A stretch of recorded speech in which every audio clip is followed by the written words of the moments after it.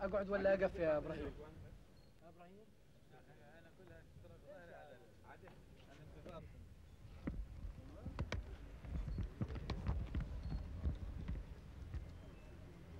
في جوالات في جوالات.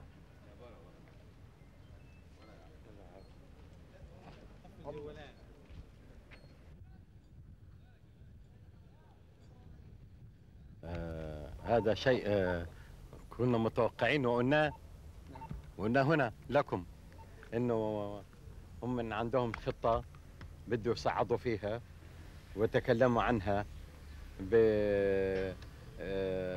بالصغير والكثير فيهم يتكلم عنها. معتقدين ان هذه ممكن ان تركع الشعب الفلسطيني، ولكن يتناسوا اننا شعب الجبارين واننا لا يمكن ان نهن ولا ان نركع ولا ان نستسلم.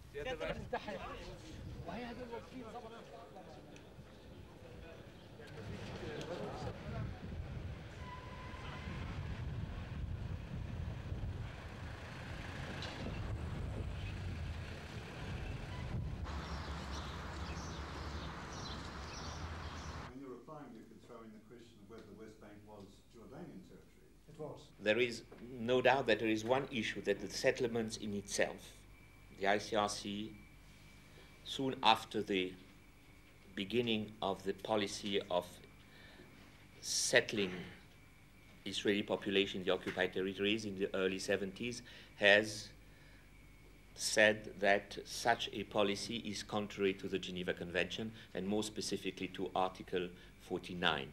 It has been said, repeated, steadily since then. So in itself, it is, and I look at it from the humanitarian and humanitarian law angle, because obviously there are strategic political angles.